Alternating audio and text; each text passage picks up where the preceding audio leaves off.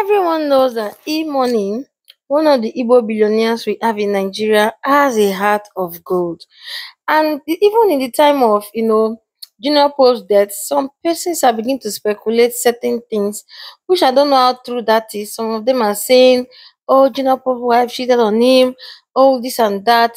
And sometimes I feel like they want to do the same thing they did to Mubad to Junior Pope, whereby neglecting the children and the wife. So E-Money stood up and said he's going to, take care of these children. Okay. Now, this is what he said. Your last words were, na only me, my mama born. I get 3 children, na me go raise them. And I solemnly commit to honor that vow.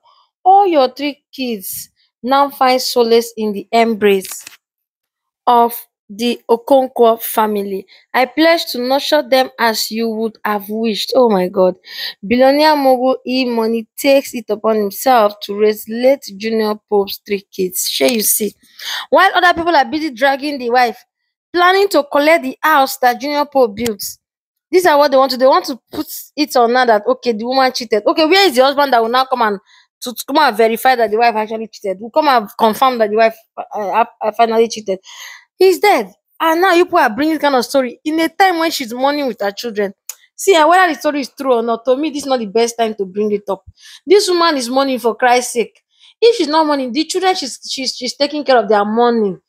Abba, this time you people want to come and bring it up thinking of how to take care of the kids, take care of the family. And the one that is annoying me is even the celebrities, actors and actresses that are bringing up the story.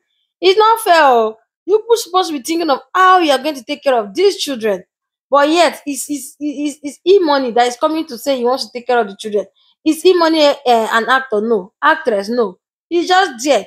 And because I heard that at least he was nice to Junior Pope, even though we heard that Junior Pope was kind of blacklisted in the Asaba industry before now. He was blacklisted in the Nollywood industry. I don't know what you people are doing. Every time competition, competition. Small thing people be doing, even here on YouTube. Some people be doing competition with you. Some people like this, they are even doing better than you, but they don't want you to succeed. The small that you are getting self, they don't like it. They want to drag you down. They want to make sure that you don't have that small.